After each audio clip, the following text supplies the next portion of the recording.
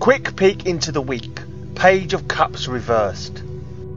Where are you feeling blocked this week? It's possible you may be doubting yourself when the reverse Page of Cups shows up. You are trying to express yourself, you are feeling held back. You may worry whether your creativity will lead you in the direction you want, or whether it has value in this world. Or you may feel stuck regarding expressing yourself creatively, and you don't know how to bring this side of yourself out into the external environment. The ideas are there, but you are having trouble figuring out how to make them into reality. If you are exploring your intuition, the reversed Page of Cups can suggest that you are encountering a lot of doubt.